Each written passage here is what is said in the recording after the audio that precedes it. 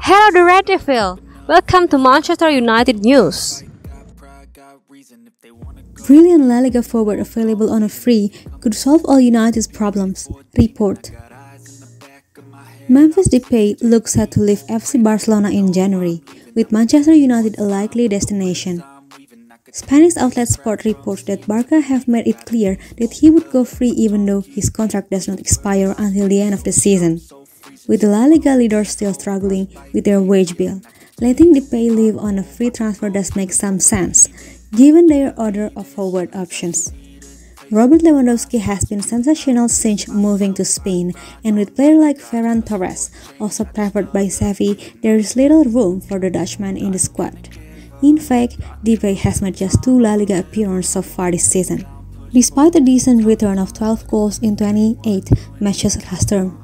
He was also sensational for the Netherlands during the World Cup qualifying campaign, scoring 12 times in 10 games, while also laying on 6 assists.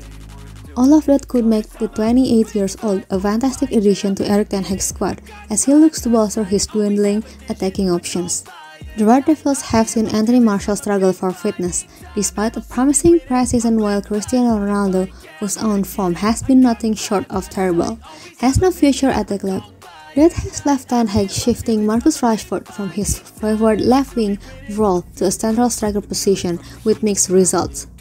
Depay would certainly help with matter, although Sport claims that United will face competition from Arsenal and Chelsea for his signature.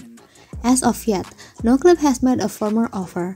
It is believed that the trio are waiting until after the World Cup to make an approach.